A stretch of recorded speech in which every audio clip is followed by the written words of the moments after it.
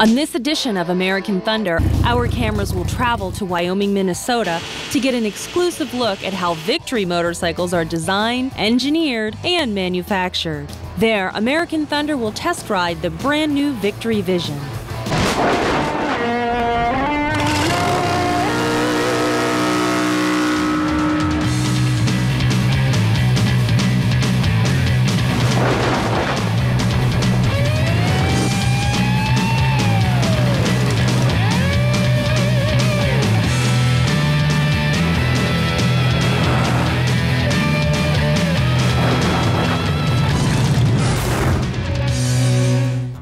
American Thunder traveled to Polaris Industries in Wyoming, Minnesota.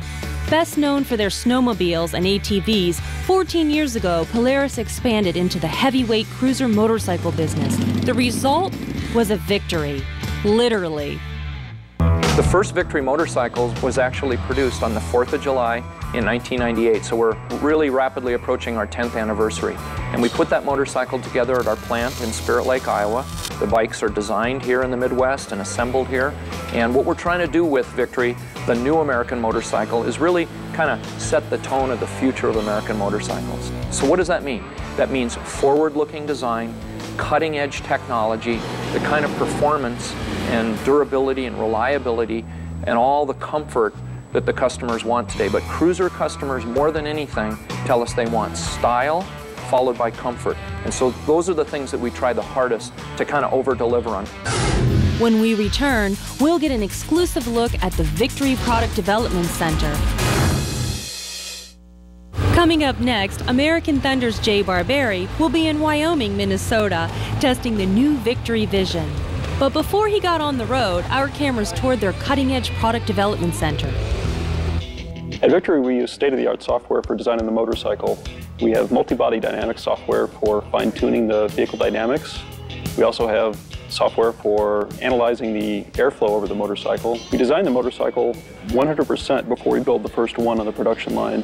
So generally, it's a matter of fine-tuning once we build the first bike. We don't worry about structural durability, any of those things when we build the first bike. That's pretty much solved on the computer. This is a chassis dyno that we use at Victory for developing the calibrations. We also do performance development here as well. All of the Victorys are closed-loop fuel injected. There's a feedback loop in the fuel injection system, and it automatically adjusts for atmospheric conditions and temperature conditions, things like that. So it's a more efficient way to deliver fuel to the engine. A high IQ is definitely a requirement to work for Victory, but there is one job only a dummy can do. Behind me here is a two-post full vehicle shaker. What we use this for is validating the structural integrity of the bike. We take the bike on the road, we instrument it to collect strain data, and basically measure the road with the bike, put it on the shaker, and match those strain levels with the shaker. And then what we do is edit that file that you've created to eliminate all the non-damaging content, and then play it back. And what that allows us to do is to rack up about 300,000 miles of structural durability in about 3 weeks. So it's a really rapid way to validate the frame of the bike and the other structural components on the bike. Next, we'll see how Victory implemented some racing technology into their latest heavyweight cruiser, the Vision. American Thunder project manager Jay Barberi often test rides many of the newest motorcycles. His latest assignment was to take the new Victory Vision for a spin. But first, Polaris engineer Janice Bates gives us a quick look inside their assembly plant in Spirit Lake, Iowa. The unique thing about Victory motorcycles on the assembly line is that we do mixed model production. Every one of the units that are going down line could be a different model and a different type, and it also can be different colors. It works through a system that tells us exactly what we need to put onto the motorcycle, and it tells us exactly what parts need to go on through the assembly line. After the frames are finished, they're sent along with the sheet metal to the paint department, where almost any combination of colors can be created. When the bike is completed, it gets dyno tested, some finishing touches, and is crated and sent to the dealer. It's one thing to see what goes into designing and building a bike from start to finish, but the true test is to take it on the road. Vice President of Victory Motorcycles, Mark Blackwell, was happy to oblige. I know that the chassis is very unique on this bike. It's a forged piece of aluminum, and the motor's kind of suspended. And what that really does for us more than anything else is provides tremendous rigidity. So you'll notice that there's not a lot of vibration. The bike is very smooth, and yet when we get into the twisty corners and we start to push the bike, you're going to find that it's very stable. The suspension does the work absorbing the bumps, not the chassis. This is one of the first times I've actually enjoyed riding in cold weather on a gray day. I'm not cold at all. This is a new for Victory this year, this engine management system. It's a closed loop system, and so it kind of monitors the density of the air temperature, and together with the CPU, that it's constantly adjusting. You feel the torque of that motor when you roll it on in 6th gear? Yeah, I forgot that I was in 6th gear. I'm gonna put my windshield up, see if I cut down on this wind even more. I mean, I don't need to, but I'm gonna check it out. Pretty cool. So Mark, let's talk a little bit about the torque and the horsepower. We got a 106 cubic inch motor. We've got over 90 horsepower and well over 100 foot-pounds of torque. You're not going to use the power all the time, but there's situations where you just want to roll it on and pull away, and that's important. Mark, I noticed that the brakes are very unique on this bike. Yeah, this is a linked brake system. In kind of a situation where you mash the rear brake hard, it will actually apply the center caliper on the front twin disc brakes, and what you'll see is it helps stop the bike and it helps make the whole bike drop evenly. Well, that brings up a good point. Touring bike's great, but sometimes you go out on a long ride and you hit some twisties. You want to have the performance there. I'm not saying we're going to carve canyons hard, but obviously its confidence level is really high at high speeds going into some really tight turns.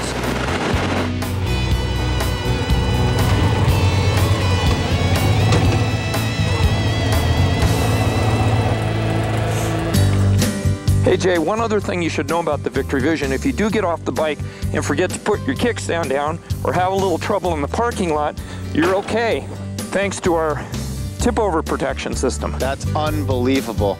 Dude, no way, no way. No damage to the bike, and it's easy to pick it right back up again. Wow. It's pretty obvious that Jay was very comfortable on the new Victory Vision. So much so that he was able to grab the cameraman's hat with his foot as it flew off out of the chase car. Victory design consultant and legendary bike builder Arlen Ness saw the Vision not only as a technological achievement, but also as a blank canvas to create his latest masterpiece. I got it right before Sturgis last year and did a few things to it. Raked the neck on it and put the front wheel out a little further. Main thing was lowering it and changing the mufflers. Put some paint on it, did some hand engraving, some black anodizing, added some fender skirts and a little bit more chrome, but what a wonderful bike. I haven't had many bikes with a radio and an iPod and an electric windshield and heated grips and all the trick stuff. Probably the most comfortable ride I've ever had. Rode this to Sturgis, and that's all you'll catch me on going to Sturgis anymore. It'll be one of these Visions. Both Arlen and son Corey have been working closely with Victory over the years to develop signature-styled models and a full line of aftermarket accessories. Well, that's all for this week's edition of American Thunder. We really enjoy being able to travel all over the United States to bring you the latest fads, news, and technology in the motorcycle industry. Remember, when you're on the road, safety is as important as making a fashion statement.